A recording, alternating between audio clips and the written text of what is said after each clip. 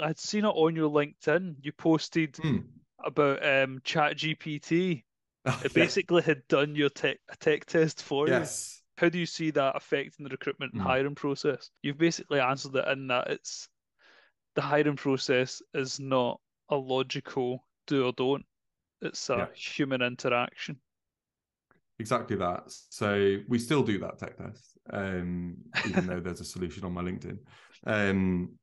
But ChatGPT itself is a huge advancement, and I think I likened it in that post to like the boom that we're going to see is equivalent to the introduction of the search engine, Hmm. um, and I think like the recruitment process has to adapt. Absolutely, like we adapted when the search engine came in. There was a really good quote actually from the CEO of ChatGPT, when so he got challenged by some schools, saying like, you know, what are we going to do? This is going to like mess with our exams. Hmm. Like how are we going to like we have to ban it or whatever?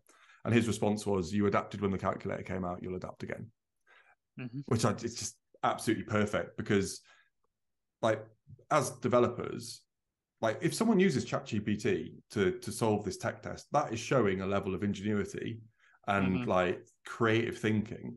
Because it doesn't give you the solution. You absolutely have to kind of know what you're doing basically to be able to figure out what works. But it gives you a start of a 10. Hmm. But yeah, I think the important takeaway here is that the actual text submission from the tech test is such a small part of it. It's the conversation you have about it.